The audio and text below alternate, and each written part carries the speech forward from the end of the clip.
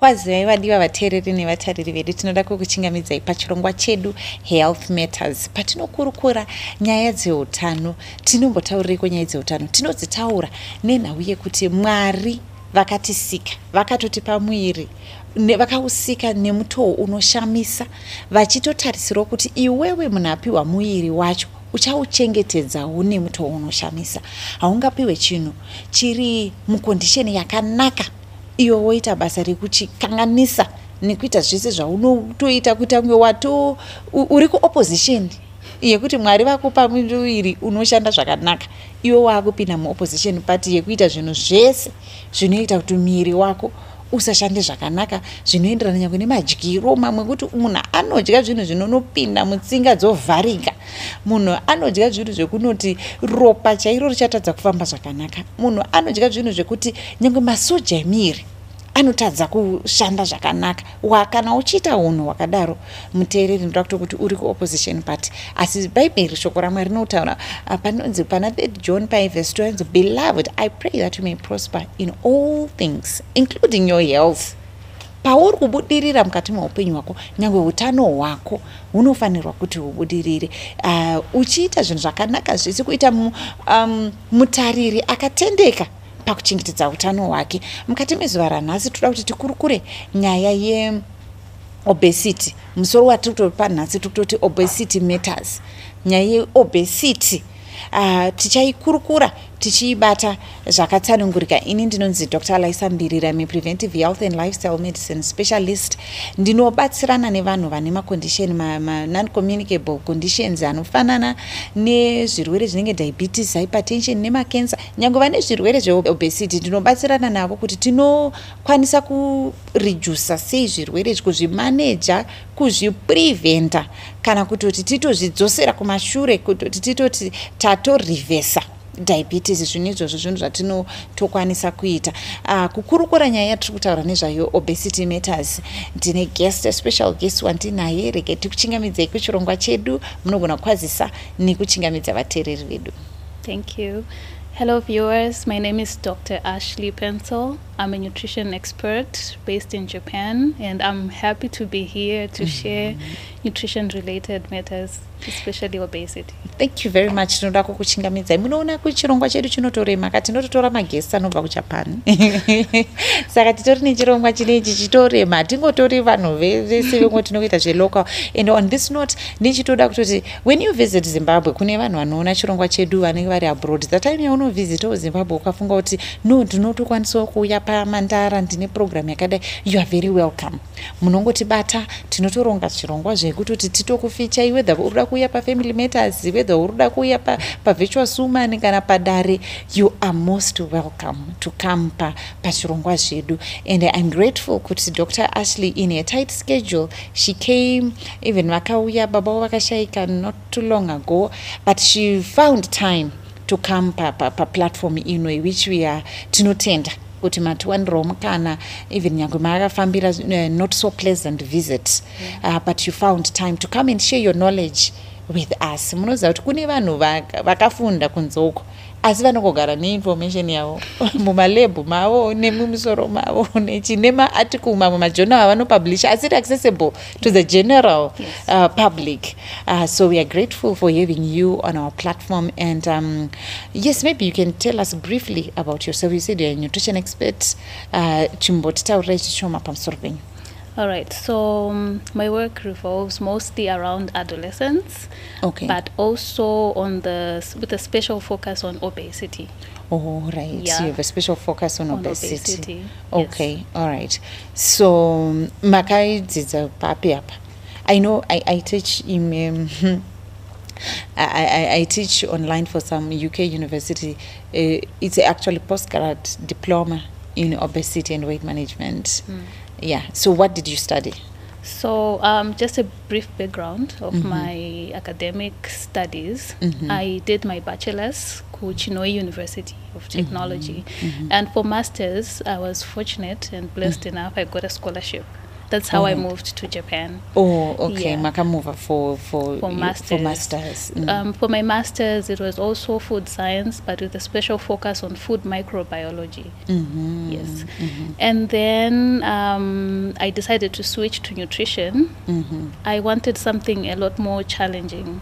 Chine, for me, nutrition is high impact. Oh, yeah. So upon deciding on which kind of nutrition I want to major in, I realized that there's a research gap per adolescence nutrition. And then also there's another huge research gap on obesity related matters and research in Zimbabwe. So I merged the two. All right, adolescent nutrition, and then with a special focus and emphasis on obesity. Yes. All right, kana chitaura zvekuti obesity tinenge tichiti kudii chichinonzi obesity? All right, so obesity is basically weight that is higher than a person's height. So weight, like obesity, measure through BMI, right? So we then check the weight of the person in relation to the person's height. BMI chi? Tine vamwe vasingatomboziva kuti BMI chi? Okay, so BMI is body mass index. Measure kuti how much fat do you have in your body. So for a person ari underweight, the range, the spectrum is probably between 18 to 30, right? So if you are around 18 and below, you are considered underweight. Within the same spectrum, if you are around the 20s, unengori mu normal weight. All right. Yeah, I think to be more precise, we can actually be more precise and say from anything should be below 18.5, which it's underweight, and then when we are taking 18.5 to 24.9, that's normal weight, and then we move to overweight, which is your 25 to 29.9, and then your 30 upwards, obesity, which we can further classify as class 1, class 2, class 3, like class 1 being your 30 to 34.9, and then 35 to 39.9 is class 2, and then 40 and above is class 3, which is like the last grade, which unenge why you wanna say index it nita calculator say.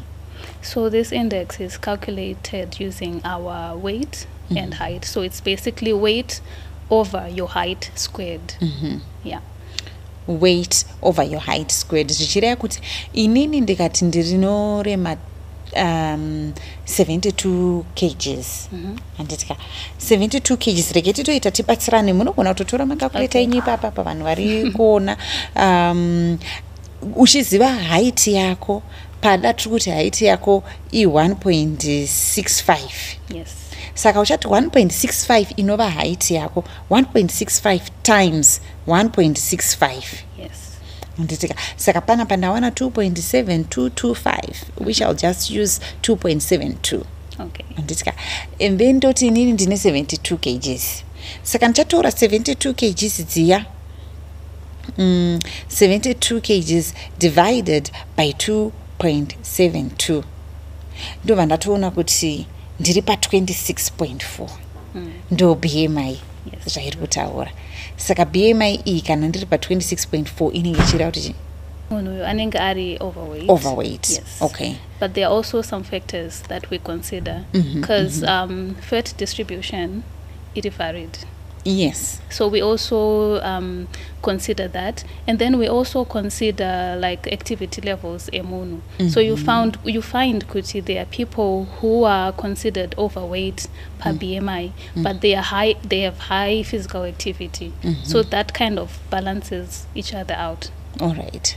Saka tinogona kutongoti inini ndine 26.4 kana ndichiexerciseawo ndakati ndino exercise. This is pretty much like my BMI. I think apa ndakagena weight the last time ndakacheka weight natoriwo pa 72 ipapa. So but I exercise. Of course there's some level of sedentary during the day when I'm at work, but I exercise in the morning. And perfect distribution. Okay, so pane yatinoti central obesity. It's the kind of obesity yekuti the fat distribution in the body fat yacho yakanyanyira apa padumbu. Kuzoita vamwe vekuti fat yavo yakanyanyira kumahips. So it also brings in the issue ye body shape and body sizes. Ndizvozvo. Yeah. Patinoti patinotoshandisa ka kuti apple shape, pear shape, or zvekuti you have Android shape and tichidaro. Saka kana munhu ane pear shape ari kudai, saka fat distribution yake yakaenderawo kwakadai. Umwewo fat distribution yake ari apple shaped, saka fat yake iri around. Saka zvine zvichireva kuti patinotoita BMI izvi zvakatonaka kuti titoitawo nema-waist hip ratios. That's true. So tiri the issue of central obesity, as researchers we find kuti on fat distribution we are mostly worried about fat that is distributed around the belly here, because it means that amount of fat is mostly around internal organs. Correct. So you find kuti that's where you have diseases akasiyana because your internal organs have extra fat than necessary. Ndo zvinozokonzeresa metabolic diseases. Correct. Yes. Saka ya apa tikuti kana utori nedumbu rakati kuri zviri kukuisa panjodzi. Nekuti mafuta ako atoenda zvitoti moyo wako wakatenderedzwa mafuta, chiropa chako chakatenderedzwa mafuta, nyangwe angava matumbu, mafuta akakutenderedza pamainternal organs ako anenge akatowanda. Zvinobva zvakuisa panjodzi yakakura. Saka zvakatokosha kuti yes, but munoziva kuti isusu sevanhu vechikadzi kuti handichazvara, ndazoita dumbu harisi kupera, ndatotamburawo nedumbu zvichidaro tobatsirana sei? Because pane umwe anokwanisa ngoti dumbu iri rakauya nekuzvara hazi mafuta. Ndizvo zviriko here zviro zvakadaro zvekuti tobva dati dumbu iri rakauya nekuzvara, kana kuti pandakati parakatatamuka dumbu iri pandakazvara vana 3 pandakazvara vana 5 dumbu rangu rakabva rakura. Well, it's a possibility, but it's really hard to measure and say kuti zveshuwa childbirth yakakonzeresa this, because remember at childbirth also there are changes in dietary habits. Probably you started eating more when you started breastfeeding. So we can say that, but not entirely. All right. Because of course panotiitika my dietary changes, munhu paanenge aine nhumbu, activity levels dzodzikira, apa pawakuyamwisa wakudya and wokontinya uchizodya usema way wanga uchidya uchiyamwisa, and zvobva zvatokucontributa kuti kudaro. Saka zvakuda kuti nowanza kutaura nyaya dzekuti energy expenditure against energy intake. Saka intake yako kana yakakura kuziva yambokura paunga uchiita, I mean you were doing an important role yekutakura nhumbu, yekuyamwisa mwana, but it should be matched up with your expenditure. Yes. Alright. Idambudziko reobesity idambudziko rakanyanyokura here rekuti tingabva tanyatsototi ngatigare pasi titaure nyaya dzeobesity. Alright, thank you. This is a really important question. We find kuti in our research, we have noticed kuti obesity is an understudied topic. Research makaitira kupi? Alright, so takaitira muno Zimbabwe. Previously, we just did a baseline survey for adolescents nutrition, including obesity. So paipa tinozoita literature research, tichitsvaga papers and publications about obesity. They were limited and close to non-existent. Yeah. So then it revealed a very huge research gap per obesity issues. It's an understudied area, but it's affecting a lot of people. A lot of people singaite. So that's what sparked my interest. It is important, but we have to tell people that it is important, like raising awareness about it. Pamabaseline amakaita makatsvaga here zvekuti obesity prevalence yayo at least mune vanhu vamakaresearcha on? Yes, we did. We found about 24.3% obesity rate among adolescents. This is adolescents yet. Okay. We are not including the parents or the elderly. Satikuti Kuvana chete. Adolescents that only about a quarter of them are obese. Yes. And also there are some other researches akaitwa in Zimbabwe. So this is probably sample size sample size was 423. Oh, all right. Yes. This is good. So other researchers akaita these surveys among women vaionu 15.3%, but this is pre-COVID, before COVID. And then the lockdown happened, a lot of things happened, dietary habits changed, time progressed. So the rate, we speculate it's even higher than before. You mean research in Makaita pre-COVID? After COVID. Oh, all right, after COVID. All right. Saka idambudziko rakakura. Why would we say obesity is a problem? Well, first of all, it's because obesity is not stigmatized in our African settings. Ingori normal. People vanongoona kunge zvinhu zviri normal and zviri okay. To say stigma. No, we don't put stigma. So this takes me to the next point. Tiripa issue stigma. Obesity is a delicate topic.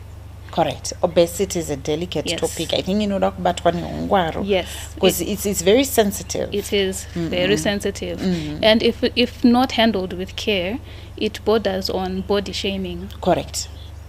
So that's why a lot of researchers kind of shy away from that area, because the moment you start talking about obesity and eating habits, you may press or touch some nerves. So most people kind of shy away from obesity related issues. But yakanyanyo zvariri idambudziko rei. I mean, kana ndakazvisimbira kandine mari yangu yekudya zvinhu zvandinoda whatever time, kutenga chikafu changu chekuti vanhu vese vakunyatsotoona kuti hii dima imbiriri wasimba, wagara waita matama kudai, dumbu raenderera ranyatsotaridza kuti vambiriri vari kuvachengeta. Idambudziko rei rani futi for that matter kana ndakazvisimbira. Okay, so I'm happy that you're mentioning some beliefs and practices ita enable obesity. So shouldn't pa what we believe in.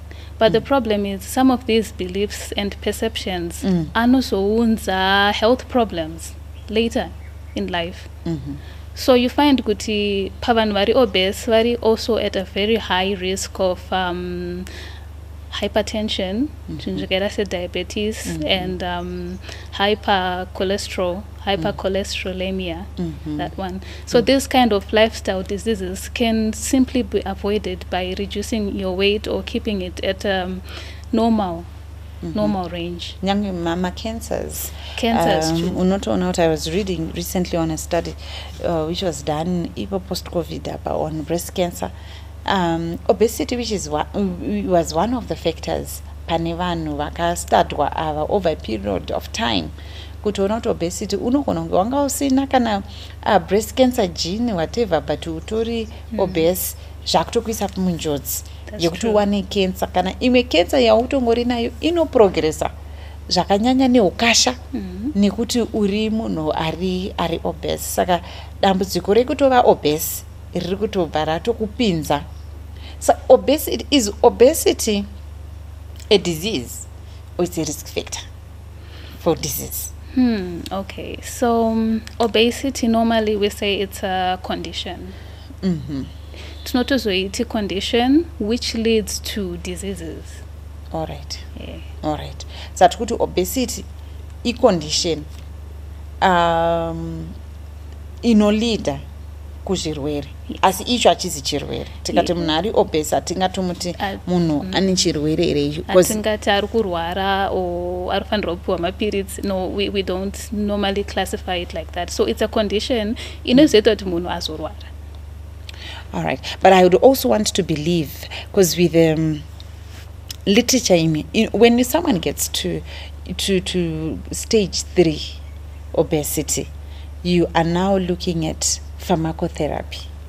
Saka makutomupa mapirisi ekuti mafuta ake anyungodiki, makutomuita surgery makuda kutoti mutoita bariatric surgery, makuda kutoita masurgery ekutilta dumbu rake tikashiringe kadumbu kae kaite kadiki tikainvete tikadidididi. So I think we can say when we are looking at overweight, no, it's okay. But when we get to, because when a person becomes morbidly obese, yeah. When it becomes yato condition yekuti chato chirwere, nekuti functionality yake munhu haichatoiti zvakanaka, nekuti kana munhu ave like even when we discuss the term health, it's not merely the absence of disease, but kuti whole in all the other areas. Anditika kana munhu ari obese akatunga akutadza kufunctiona zvakanaka, wakutoti ukafamba kubva pano kusvika apo wakutofemereka, ratoo dambudziko. Saka takutoti matone chirwere, mwiri wenyu wamakatakurawo chato chirwere chakuda kutorapwa. Pane patinokwanisa kuti you can manage exercise itai zvakadai, but takuprogressa chiti uyu nyange aka-exercise. You know, you've seen videos dzevanhu vari obese or like morbidly obese, zvekuti pambedha queen size king size anotanga achausadza ari one. So which means kuti it's a huge problem. Obesity ingave hereditary. Kune vanhu vanobva vangoti isusu kumba kwedu takasimba kozi ndo miri wekumba kwedu, saka tingavati ivavo. How do we account for people? Is it hereditary? Zvine hereditary component here zveobesity? I would like to say yes and no. For that one. So yes, in the aspect indeed there are people who have medical conditions, paninotonzi chronic hunger syndrome, yekuti no matter how much they eat avaguti. So those people manje, it's a fault in one of their genes, ndo yatingazoti iri genetic, iri hereditary, and is inherited. So other than that, it's probably acquired through lifestyle and eating habits. Kuti from the parents, the eating habits sevabereki, if they're not careful, it's what will be adopted movana, and then going on like that from generation to generation. So zoita sekuti isusu mudzinza redu takadai, but originally that was not the case. But akuna vanhu vakatongosikwa vakasimba here. I mean, tine vanhu vakatongosikwa toti imimi chiremba munoona kuti nyangwe mukadya takatarisa body yenyu munoona usasimba. Kozongoti kune munhu wekuti majenzi ake akadesignwa kuti akangodya tunhu tushoma ari kutongosimba, akangopedza 1 week asiri kuexercise zvatoshata. But koita umwe munhu wekuti body yenyu imimi nyangwe whether mukaexercise mukadya zvakawanda mukasaexercise body yenyu inongoramba yakangodaro.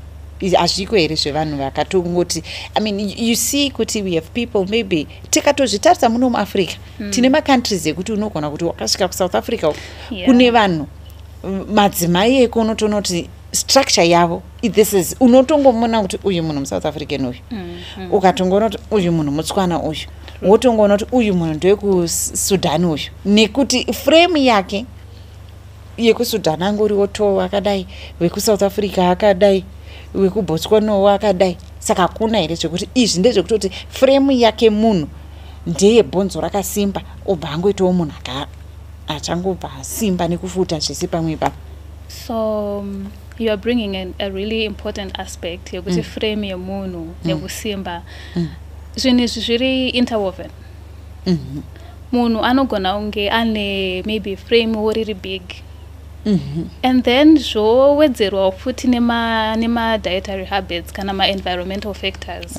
So you cannot really pick kuti chi chiri kuita contribute to that unless panatsoitwa an extensive research on it. So genetics contributes. They do contribute in support or being influenced by your environment. Correct. And what you consume. Correct. Yeah, I think Totisa, I've shared about epigenetics several times.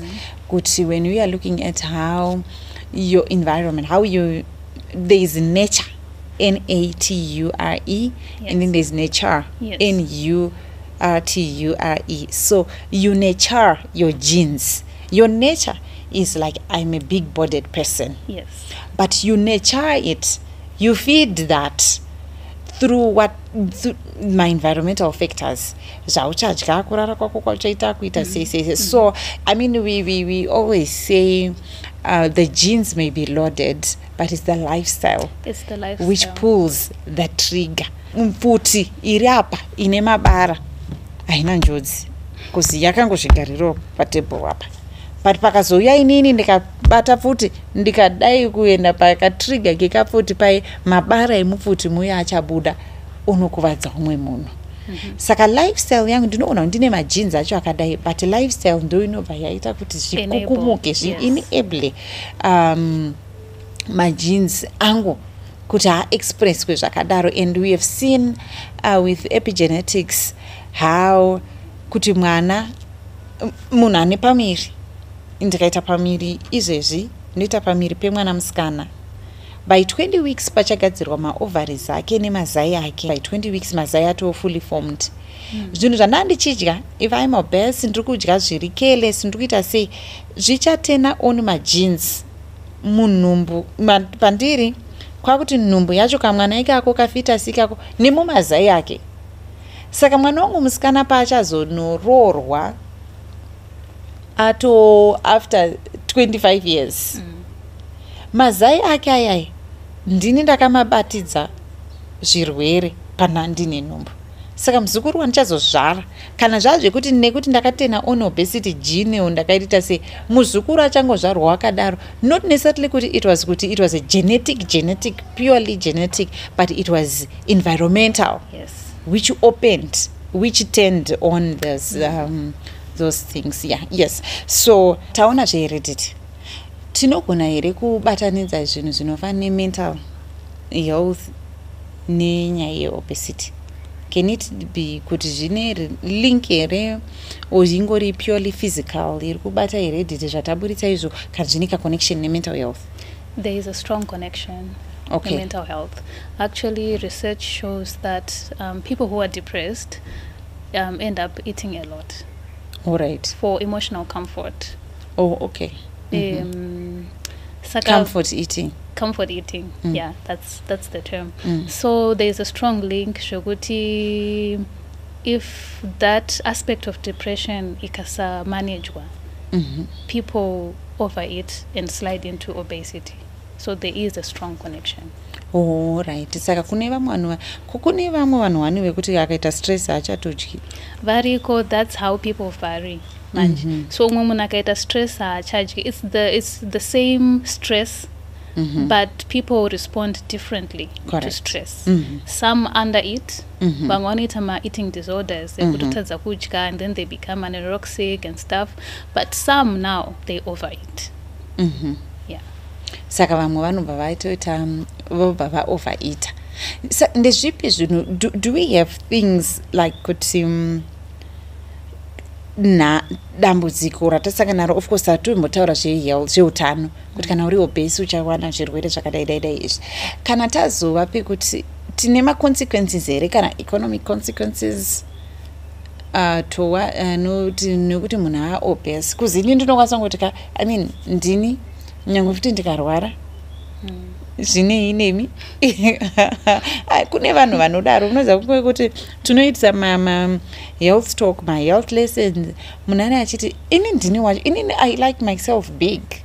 Yeah. I like myself big. True. Why do you want me to be, you are putting me in a category at 24 BMI?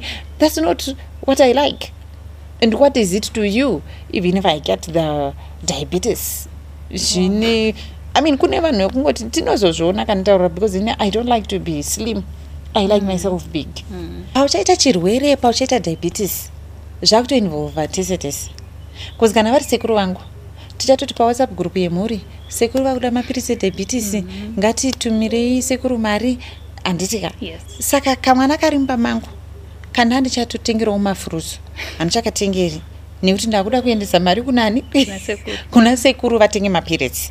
Tochiti health system yenyika, kana tatoona kuti patinoita, we do quantification yema medicines enyika, panoitwa quantification yemamedicines enyika tinoenda mameetings acho tinochitarisa kuti disease burden yedu yakamira sei. Disease burden yedu iri kutotaridza kuti vanhu vane diabetes vawedzera, saka mishonga yacho takufanira kutenga mishonga yakawanda. Takutoti treasury tipewo poto yedu yenyika ine mari, toti poto yedu yenyika ine 100 million. Anditika 100 million iyoyo ndoiruda kuti ibate munhu ari kusununguka mwana awane nyangwe panado chaiyo kana kuti awane shinda ezvino handiri kuzvipatara anotonzi munhu uya neshinda yako yekusununguka, uya nereza yako. Saka pa100 million yatinayo senyika takutoti hatichakwanisi kutenga reza dzemunhu ari kusununguka. Toda kuti tiwedzere mapiritsi emunhu wediabetes, tiwedzere mapiritsi ecancer, tiwedzere saka the burden then becomes it comes to a global scale. Because pese tichatanga kuda kutotsvaga mari kune it becomes a long story. It becomes a long story yemunhu anga achiti it's my life, my choice. I eat what I want. I want myself big. The complication, they cascade down. Kuvanhu anoenda ari far reaching. Yes. I want to look at the food industry as well. Because the food industry, people have to be careful about what they eat. Yeah. They are in there for profit. This is business. So as an individual, manje chiva mindful ka kuti what am I eating and buying. So if you're saying kuti I buy what I want, I eat what I want, and then it's mostly unhealthy foods, gain weight. So if the food industry realizes kuti this product ndoriri kufamba, they will make more of that. This also putting others at risk now. Because they're not part of your choices. They are not. But because your choices are influencing the production of something unhealthy, someone else akutozotengawo. So that's how it affects other people.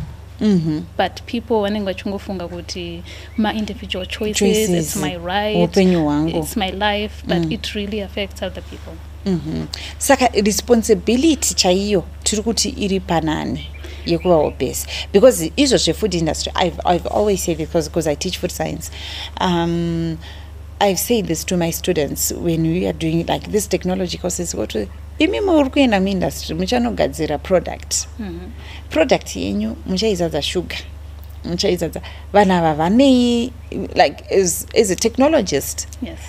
I don't care about, as long as there's no statutory instrument which will limit the amount of sugar that I can put in a product, handinei nazvo.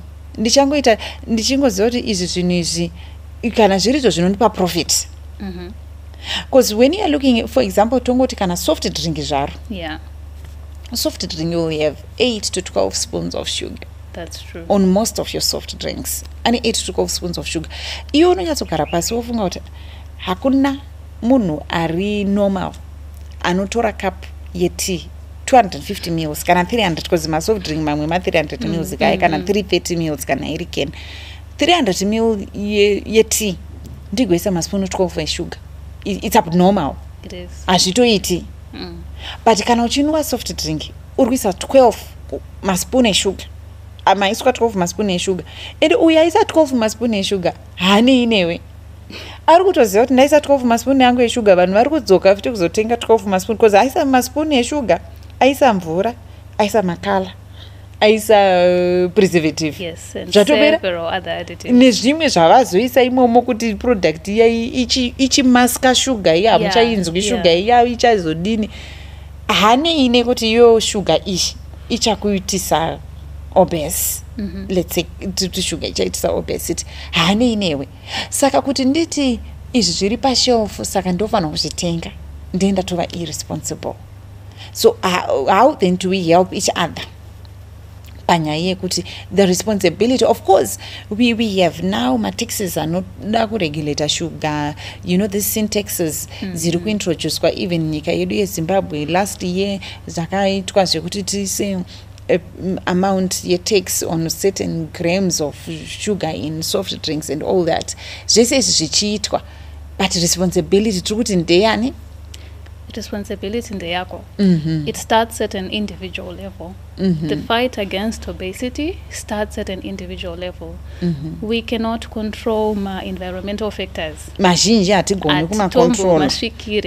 So the choice notangira newe kuti wapinda supermarket and you are faced with a wide variety of foods and you want to start buying.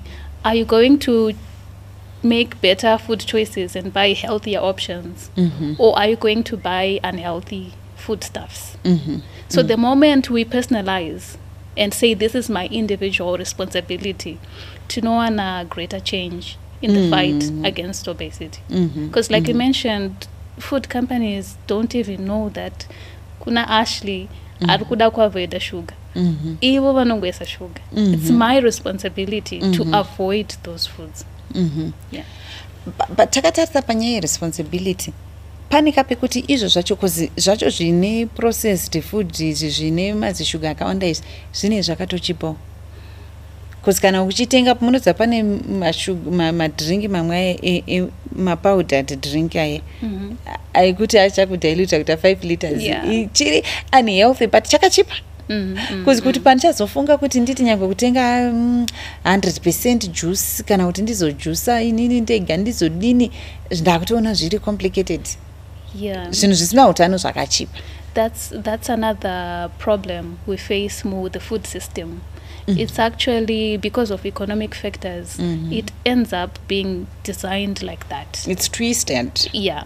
Kuti unhealthy foods are very cheap. And easily accessible. Healthy foods are very expensive. In that their availability and selected shops. That's true.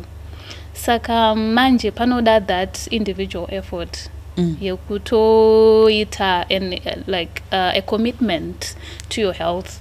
I often tell people kuti your body, invest in your body.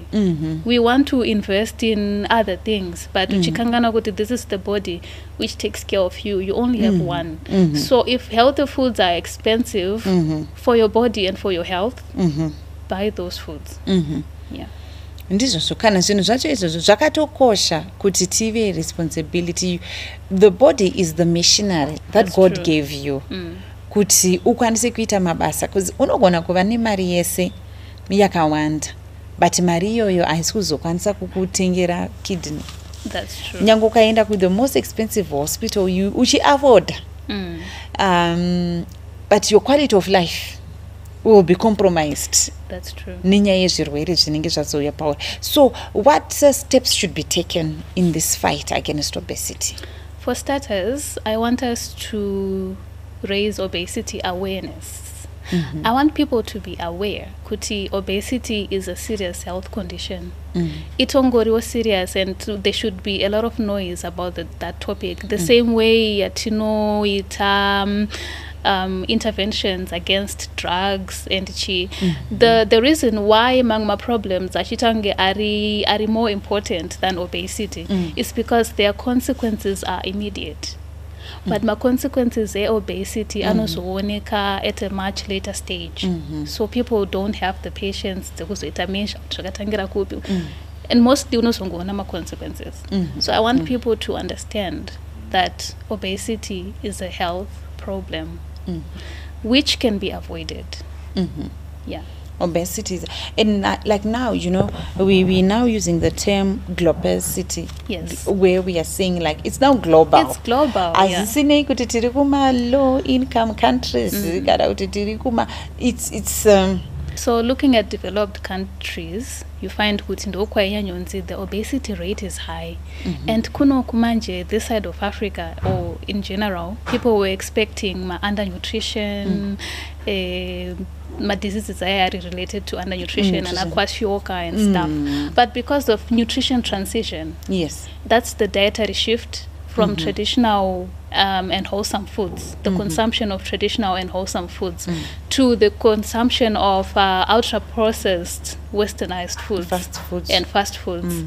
That transition iyoyo yakakonzeresa an increase in obesity. So that's why it's the area of study, it's still upcoming, because people are trying to figure out, no, but it's also we are used to kwashiorkor. So why are we seeing obesity? Right?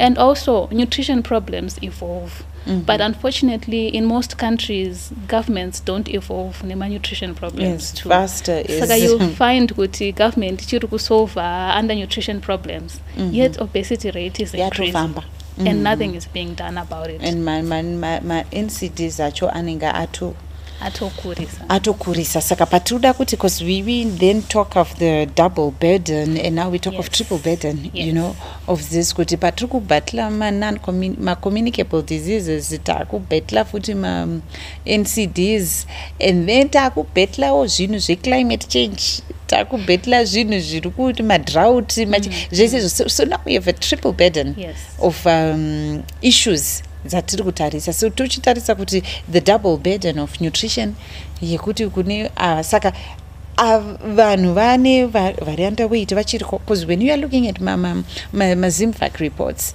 anotokotaridza kuti we still have children who are standard, tine vana vane standard growth, tine vana vari malnourished. When you are looking at the first 1000 days, when you're looking at 0 to 5, whatever way you're looking at it, my issues is stunted under nutrition achiriko ukuti ane 25% iri obesity. So pane coexistence manje iripo. There's a coexistence between undernutrition neyatinozoti over nutrition inozokonzeresa nana overweight and obesity. So the only challenge is that major focus is still undernutrition. And mukaona even my intervention programs and nationwide awareness programs anozobuda pa TV pachi ndeye undernutrition. Trukufida vana muzvikoro trukudai kwazitenchiti vana we want the same intervention for overweight and obesity. Kuti vanhu understand kuti it's serious.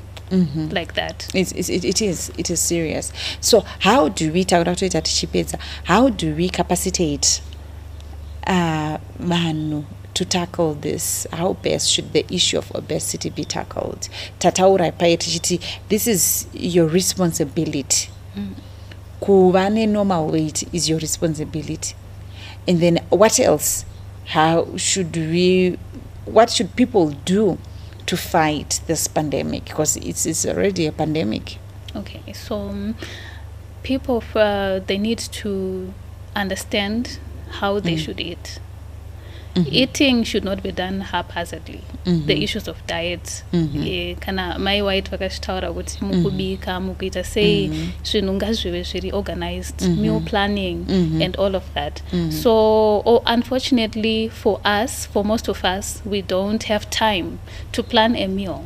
Zvakutonge zvechirungu ukatanga kunzi kuti meal planning, zvakutonge zvine labor mukati, but it's part of guiding how much you're going to eat and what you're going to eat. Correct. And then I want to talk about portion control. Portion control. Munoza pa meal planning pane unoza tu chine chinyorwa zvimajokes zvekunzi chimwe chinhu chichaturaya takavarairwa sevakadzi ndechekufunga kuti nhasi ndobikei, because every day uchaunzi nhasi ndobikei, nhasi kana kuti uri kutofunga kuti zvinomba muno ndobikei. But you can avoid that by planning your meals. And when you plan your meals, it will influence your grocery list and what you're going to buy. Saka ndikuva ndatozoziva kuti ndakanyora kuti tichadya sadza rezviyo ka2 per week. Saka sadza rezviyo ka2 per week it translate kuti mumba muno tinotoda 5 kg kana 10 kg pamwedzi. Saka chanotenga 10 kg ichakwana kuti tidye sadza rezviyo ka2 per week. Zvichireva kuti kana ndiri kuti ndoda kuzoti ndichabika oats porridge ka3 per week, zvichireva kuti ndichaziva kuti ndichatenga mabhokisi akaita sei, because ndiri kutoda kuva intentional in the things zvinokoncerna utano hwangu. Because izvo zvekuti we are just a microwave generation inoda zvinhu zviri quick and fast. Saka so intentionality in planning your meals and incorporating the wholesome, because we talk of whole foods plant-based diet. Yes. Because that's your ideal diet. Yekuti, at least 90% of the things that you're consuming should be whole foods and less processed. So close to nature as much as possible. Yes. Yeah. So I also want to talk about portion sizes. Ndoyi may not in our current settings, because already unongoti sigomora kure sadza and tuma vegetables twako nenyama, but already you are consuming a lot of calories than outdoors to shandisa, right? Saka people need to be mindful of my portion sizes.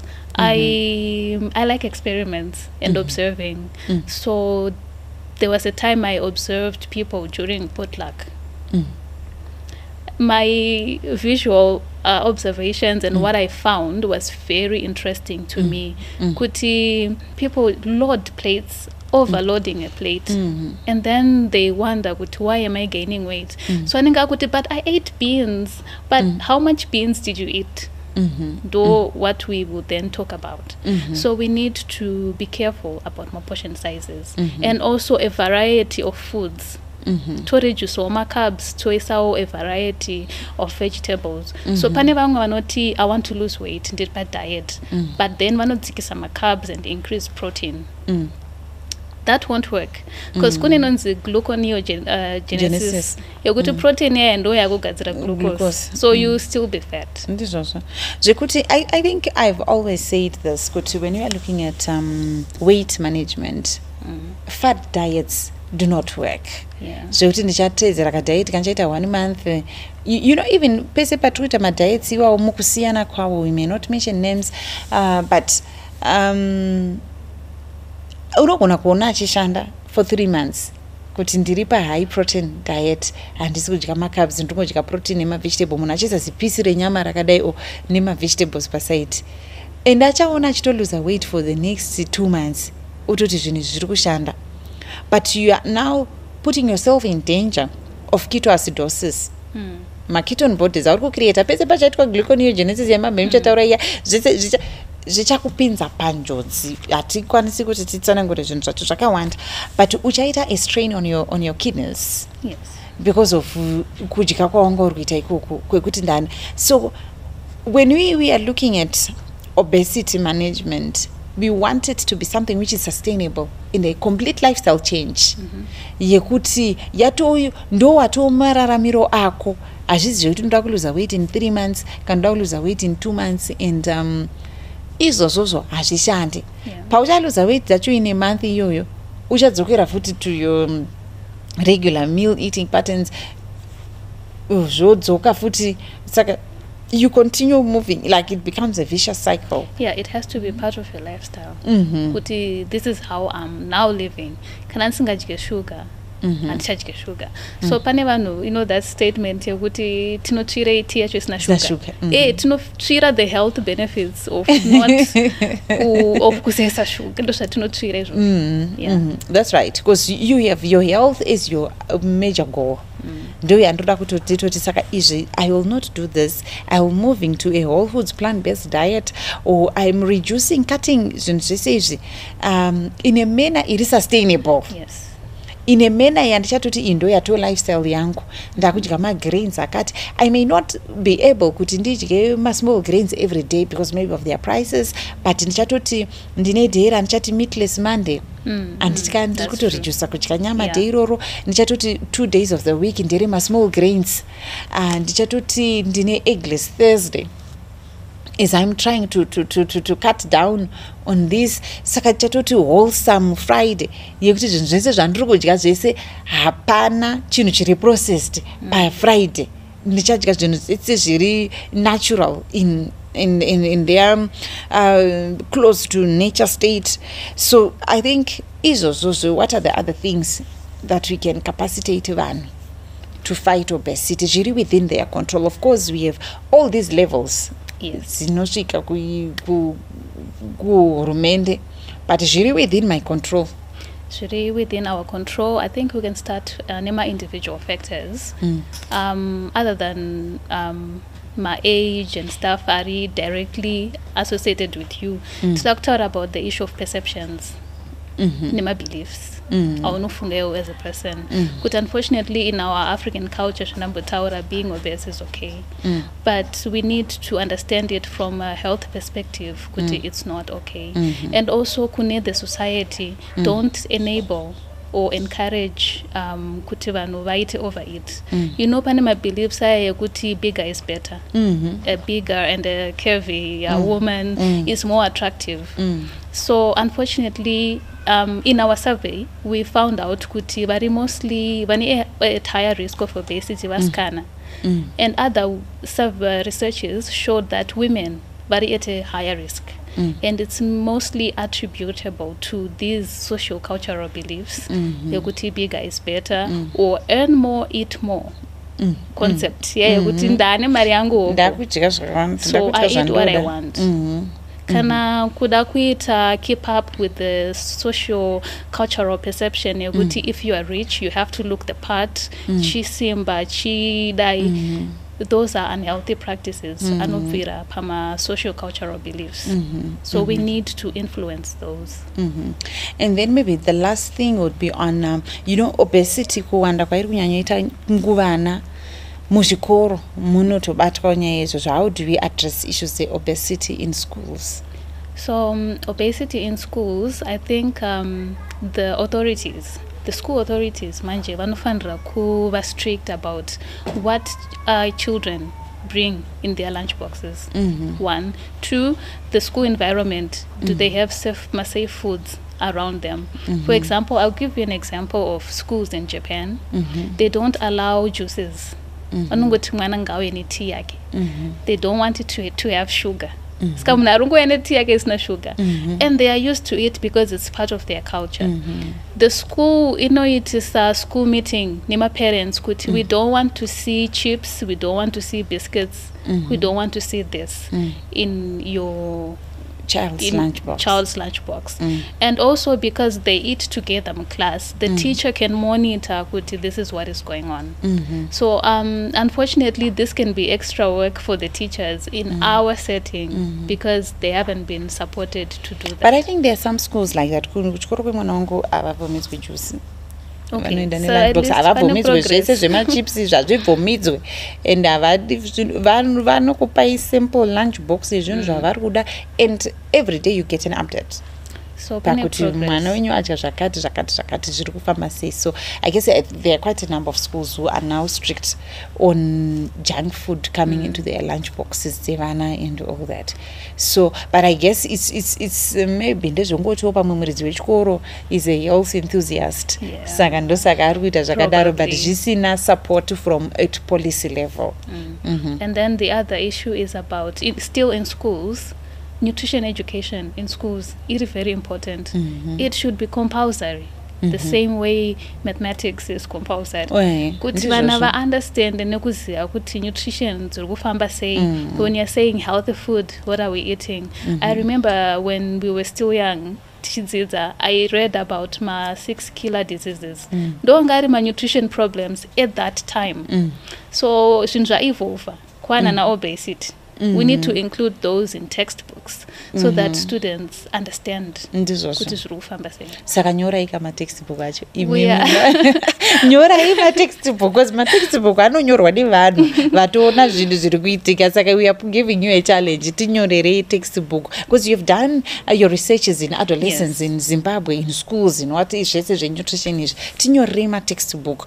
nyange patete because I remember kuchikoro takadzidziswa zvemagrogo anditi zvemanutrients aya saka ngazviwedzere tichinyatsodzidzisana kuti zviri kufamba sei nutrition kuvana obesity kuvana mumatextbook matsva saka tamirira textbook yenyu doctor challenge accepted so actually I'm working on a book for children okay vana varidiki it's just a story it's called Lily Latest Hates Mud so the character fruits, vegetables, lettuce, onion, tomato, and stuff. So I want kids to start understanding kuti vegetables are superheroes.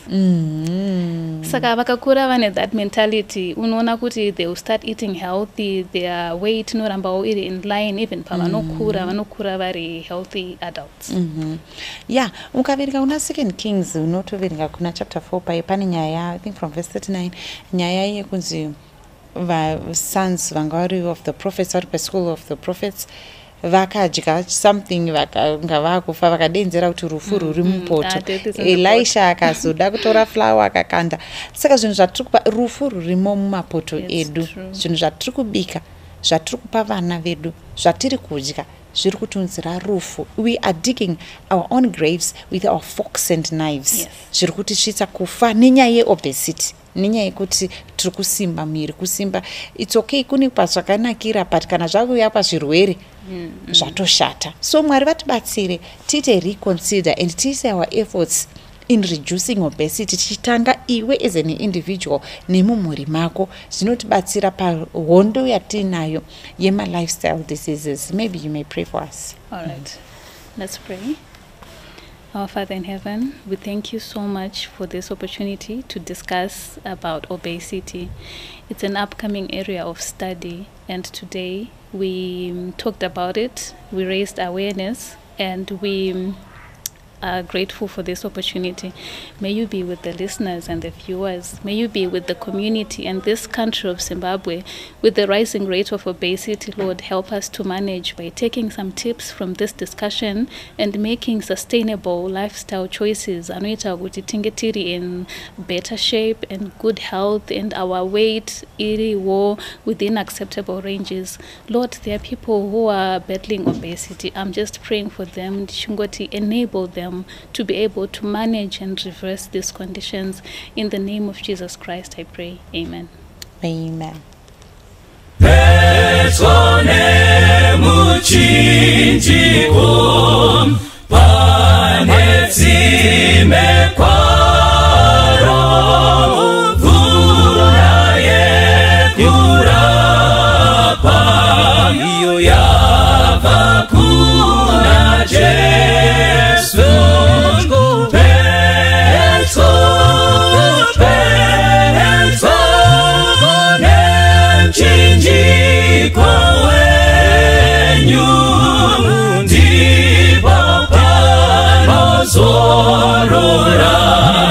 Moyo wangu wese petone muchinjiko mutsawandiwana abonda jekeserwa kupenya kwa Jesu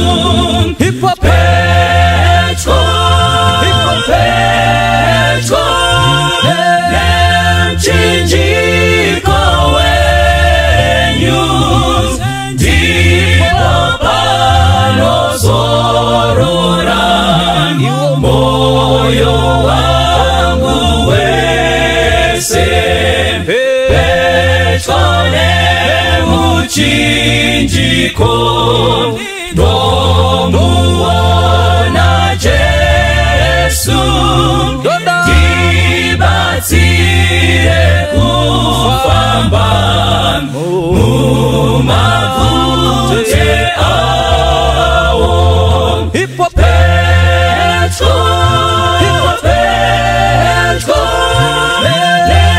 mchinjiko wenyu ndipo panozorora moyo wangu wese petone muchinjiko ndorinda ndoiva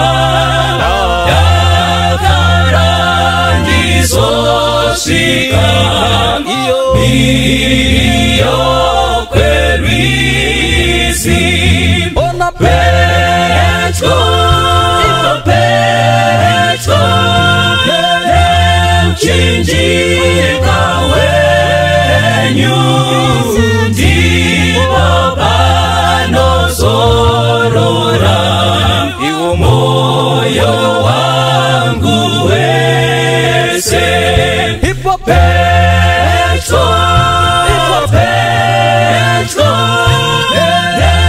Chinjiko wenyu ndipo panosorola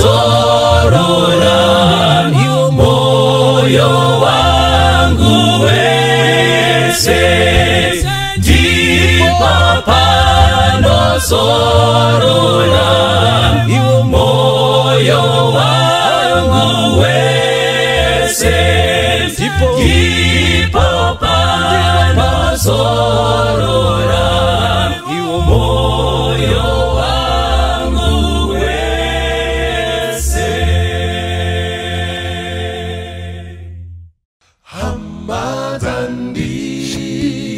Hamadandisia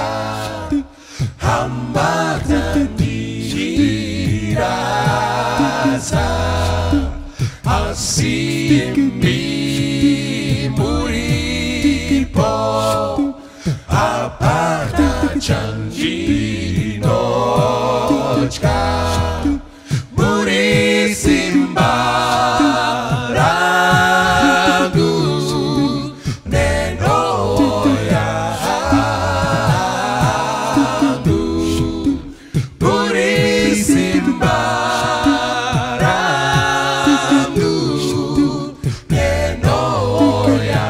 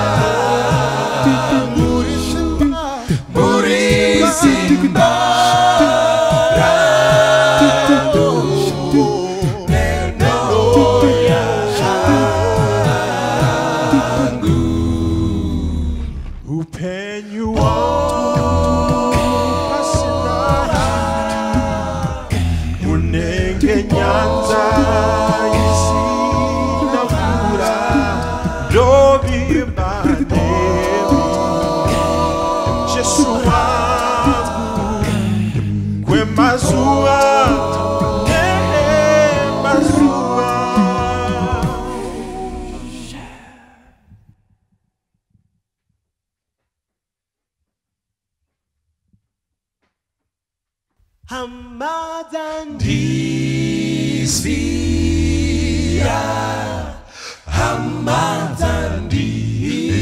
Hamadandirasa Asimbi muripo Apana Chandido Murisimba